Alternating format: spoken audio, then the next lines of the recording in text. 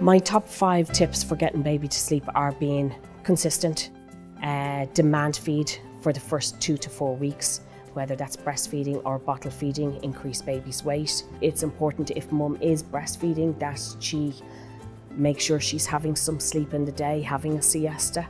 She's looking after that she's eating well and also that she's drinking the right amount of water or fluids. Looking at things during the day, not having too much sleep during the day, maybe having a shorter sleep in the morning, longer sleep in the afternoon, that you don't have a cranky baby that is overtired in the evening time. Activity helps as well, whether it's doing little things like shaking rattles in front of them, putting them on their playing mat, and also getting out for some fresh air as well, hugely important. I also think having that wind down in the evening is hugely important. For me, it's the 4 B's, it's bath, it's bottle, it's bedtime story, and it's bedtime.